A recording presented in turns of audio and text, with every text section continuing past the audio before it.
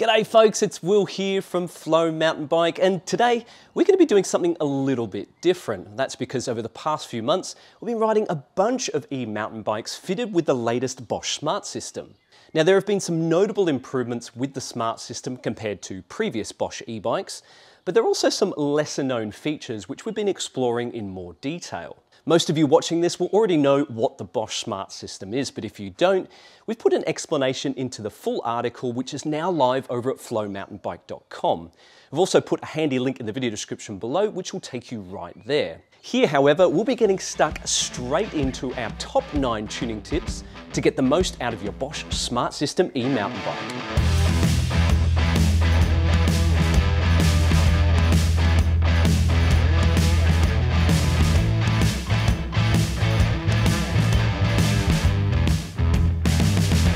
Number 1 is setting up the LED remote. Now this is a simple and easy one to do, though it's worth acknowledging how much nicer that LED remote is compared to the old Purion display. We've also found it to play much nicer with pretty much every dropper post lever we've tested it with. As well as being able to adjust the rotation on the handlebar, there's also a secondary bolt which allows you to adjust the lateral position of the remote. We like to set it up nice and close to the left-hand grip. It's also worth noting that Bosch actually makes 2 different handlebar brackets, one of which is specific to the latest generation Shimano brake levers. And that means if you do upgrade the brakes on your e-mountain bike, it is possible to purchase a different mount through a Bosch dealer in order to get a nice and tidy fit. Alright, number 2, it's possible to remove the Kiox display entirely. Now this does differ to previous Bosch e-mountain bikes where the display was an integral part of the system. The Kiox 300 head unit, however, is just a screen. You can remove it and the motor still works. Now I personally quite like all the data it provides, though if you wanted a tidier cockpit, you could remove the head unit and the mount entirely. This means you'd be relying on the LED controller, though it still does provide basic information. It uses coloured LEDs to display the current assist mode and also the battery status in 10% increments. It's pretty unobtrusive, and it also uses an ambient light sensor which allows it to automatically adjust the brightness of the LEDs depending on the environment. Number 3 is to get updated with the eBike Flow app. Now the eBike Flow app is a big part of the Bosch Smart System. It has an inbuilt mapping function, you can use it to record rides, and if you're that way inclined, you can mount your phone onto the handlebars and use it as a giant cycling computer. More importantly, the app is now your platform for over-the-air updates. Previously, you'd have to take your whole bike into the local shop and have it plugged into the Bosch-specific dealer software. With the Smart System, however, you can now perform those updates at home through the app.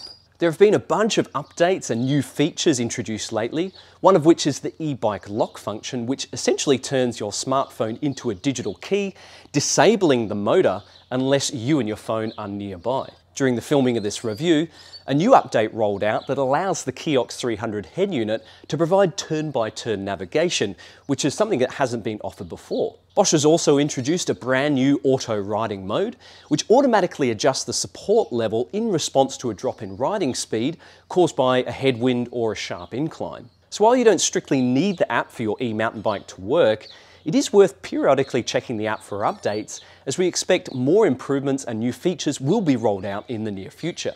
Number 4, tuning the motor. Now where things get really interesting with the eBike Flow app is the ability to custom tune the motor's performance. There are 4 attributes that you can adjust.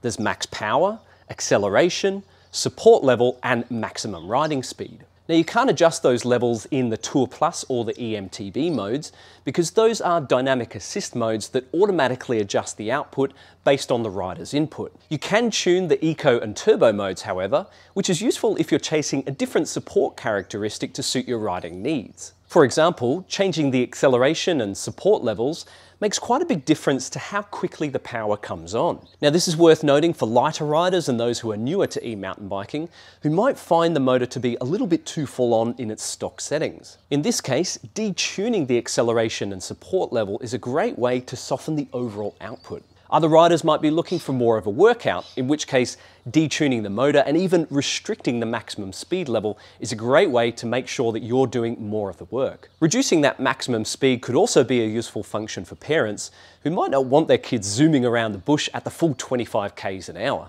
In my case, I've got the motor tuned to the extreme. So in the eco mode, I've got the support level and the acceleration dialed down to -5. Now this is all about maximizing range on longer rides by forcing you to ride a little bit slower and not lean on the motor so heavily. As for the turbo mode, I've got all the settings dialed up to the max. Now this is because I don't really use turbo mode when I'm riding on single track. When I'm on the trail, I'll typically always use that adaptive e-MTB mode. When I do want to use the turbo mode, which is when I'm riding through town on the way to the trails, I want to get the maximum support and acceleration possible for taking off from the traffic lights. It's also just really fun. Number 5 is the extended boost.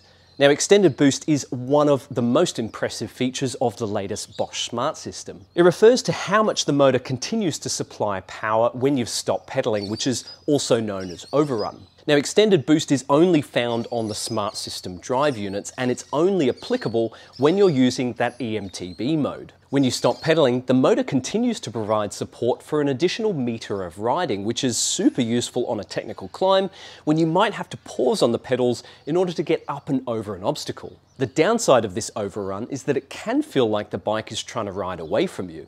If you stop pedaling just as you come into a slow and relatively flat corner, the motor will continue driving forward, potentially pushing you wide and even off the trail. We've found it easy to adapt to, though lighter and less experienced riders can find it a bit overwhelming. Those riders have two options, one of which is to make use of the Tour Plus mode, which is still a dynamic assistance mode, albeit with less power and a less pronounced overrun. The other option is to take your e-bike into your local Bosch dealer and have the extended boost function disabled entirely.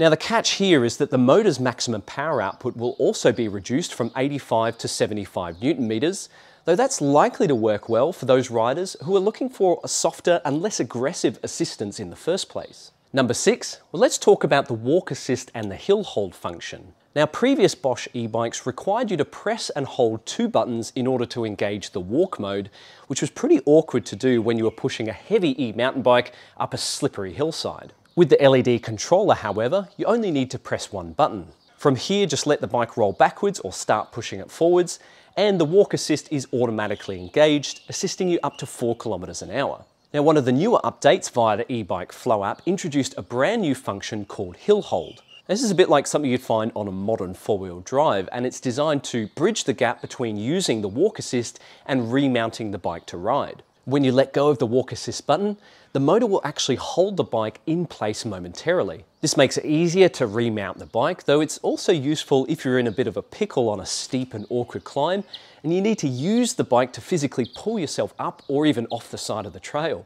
It's not something we use all of the time, though with many e-bikes weighing around 25 kilos, you'll be glad you've got that hill hold function when you need it most. Number 7 is cadence. Now, one of the most impressive aspects of the Bosch Performance Line CX motor is its ability to provide you power across a wide range of cadences. Regardless of gear choice, it has a remarkable amount of grunt when you need it. The downside is that it is easy to lean too much on the motor and continue riding in too high of a gear. This does have a negative effect on drivetrain durability, and it also places unnecessary strain on the motor's internals. You'll also reduce overall efficiency with the motor draining the battery quicker. Ideally, you want to pedal with a cadence of around 80 to 90 RPM. This will provide you with optimal support from the motor while maximizing efficiency and reducing load on your bike's drivetrain. A good idea is to display the live cadence reading on the Kiox 300 head unit, and there's also a nifty color-coded meter which will show you when you're in the optimal range. Number 8 is battery health.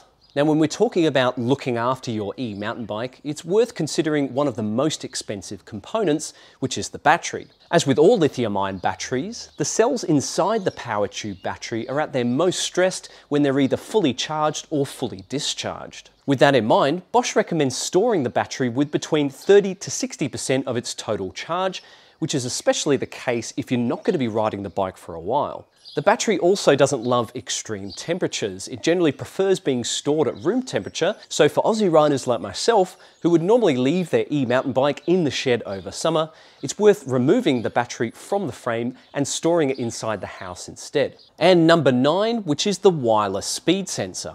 Now, if you've already removed the Kiox head unit, but you want to tidy things up further, it is possible to upgrade to a wireless speed sensor. All current Smart System enabled drive units, like the Performance Line CX, have a wireless speed sensor built directly into the motor's casing. This is designed to sync up to a magnet fitted to the valve stem so that the speed sensor can measure each wheel revolution. Now, you'll need to purchase that magnet from a Bosch dealer, and you'll also need them to configure the system to utilize that internal speed sensor. This will then allow you to remove the external speed sensor along with the wire and the rotor magnet, leading to a tidier setup. Speaking of the speed sensor, if your e-bike uses 29-inch wheels but you want to change to a mullet setup, it is possible to change the wheel circumference in order to maintain an accurate speed measurement. Again, you'll have to do this through your local Bosch dealer, though it is cool to have that option for those who are experimenting with a mullet setup. And there you have it, folks, our top 9 tuning tips for getting the most out of your Bosch e-mountain bike. Now, we do have a lot more to say about the Bosch Smart System. If you're keen to know